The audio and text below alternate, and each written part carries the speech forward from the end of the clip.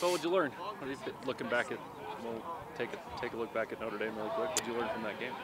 Notre Dame. That was a long time ago. It feels like it. Let me. It's you come out of every game and you always feel like there's technical things to correct.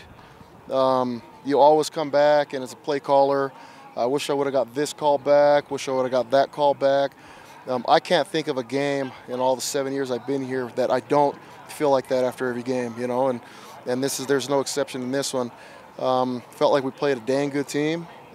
Credit them. I felt like they executed in the situations that we needed to better than we did, and obviously that's why we come away with it. And it's not the game's not all just defense. There's offense. There's special teams, and trying to win a game, And so we're just trying to play our phase the best that we can. But in the phases that we're looked at and just things that we saw, I mean, there's ebbs and flow of the game. There's good things, there's bad things, and I felt like they played really well. I was a really, really good team.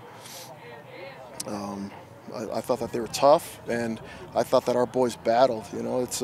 There wasn't any part of the game all the way until they started to nail the ball at the end that felt like we had guys that were quitting or wasn't trying hard, or there was always a belief in the boys and the way that they played all the way to the end that they could win. So. What do you think it's going to take you to get off the field, get some stops on third down? Execution. Execution. It's execution on third down. The third downs was really as we came away with it without even looking at the tape. Knew right away that that was an issue of ours. In order to, coming off the field, there was tried several different things. Thought about several different things as far as the schemes, maybe things that we could have done differently.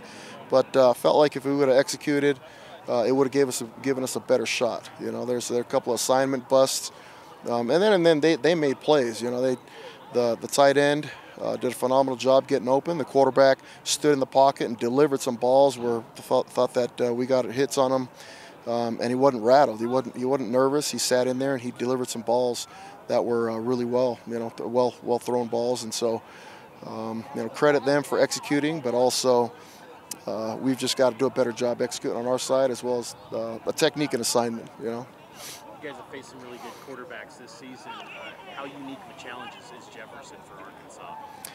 Yeah, he's a little bit of everything that we've faced, in all the quarterbacks that we've seen so far. But he's what their offense does, what they try to do with the quarterback, and what he can do. I mean, it's a whole different animal, because you've got an All-American running back, you've got a really good O-line that's well coached as well, and then you've got the issue of dealing with a quarterback that can run and throw. And so there's a lot of challenges ahead of us this week. We, just like everybody else in the country, is banged up. I know I've watched interviews from Sam Pittman and watched interviews from Kendall Briles. I know that they're banged up just like we are, and so we've got to put out a great product on the field and try to come up with some stops. When you mentioned, I was just going to say on the subject of Jefferson, can you take much from their offense last week against Mississippi State, being that it was run by a different quarterback? No, I mean, yeah. No, it's the same offense. It's the same offense. They had their two quarterbacks come in the last game. One of them was a little bit probably fit the mold of the starting quarterback. The other guy was probably fit the mold of a different one. But it's the same offense, and it presents challenges either way.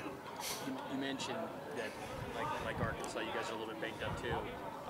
Are any of the guys like Mangelson, Larson, Gagne, Summers, are they season-ending, or is there hope that they can eventually get back?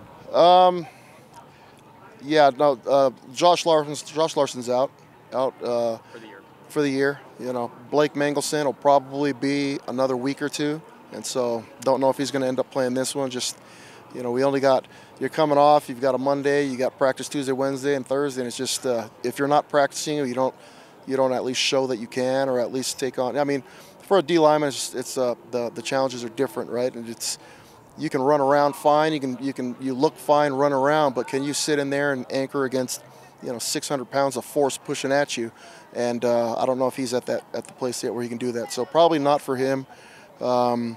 Gabe Summers is going. I mean, he tore his PCL, and he's just battling. You know, he's got issues that he's dealing with, but it's not anything that I mean, it's just really just pain tolerance, and he's a tough kid, and so he's given us everything that he's got. And who's the other one you asked? I mean, Gagne probably out for the year. Yeah. Coach, as far as philosophy goes, how have you evolved as far as the high risk, high reward blitz packages, being aggressive on the front end? How has that decision making evolved for you as you decide when to go? Kalani mentioned that you guys brought quite a bit of pressure against Notre Dame. You tried to attack them a little bit. Yeah, the philosophy, the conversation, it changes every year. I think a lot of it really has to do with who are your players, who you're working with, what are they good at, what are they best at, how much are you willing to sacrifice, and what part of the game are we at? I mean, all that stuff comes into play, and so the pressures and all that stuff, we carry pressures every single week. We use them every single week, and some teams we prefer to play more coverage than we do pressure. We feel like coverage pressure is what we call it is better than blitzing and leaving your coverage guys out there to dry. And so it all just kind of depends on what's going on at that time with who you've got and who's playing. Since you and Kalani got here, you guys have faced a lot of SEC teams. Is there a difference to the level of talent or the personnel that these SEC teams have, or is it a byproduct of the media hype machine for the SEC? Do you see a difference when you face these type of squads? Yeah, I mean, the ones that we've played, we haven't. We played. I can't even remember who we played. Yeah. Tennessee. Yeah, I mean, they're what you'd expect from a Power 5 program, but as far as just the teams that are winning national championships, I mean, they're in the SEC, and so I don't know if there's anything that you can argue when it comes to that, because they're playing all the way to the national championship. But there's definitely a difference in player when you're talking about playing Power 5 teams. Anybody that we play in the Pac-12 as well as Big 12. I mean, there's definitely a difference. Are these like measuring stick opportunities for the program to show progress heading into the back half of the season?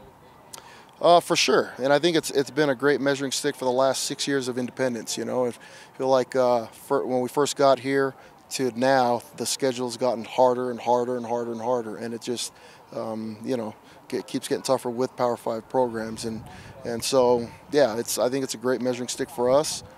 But it's what you see in college football today with anybody beating anybody. It's like you've got to be on top of it week in, week out, regardless of who you're playing, or you could lose. How do you think Talon Alfrey has played given his opportunity?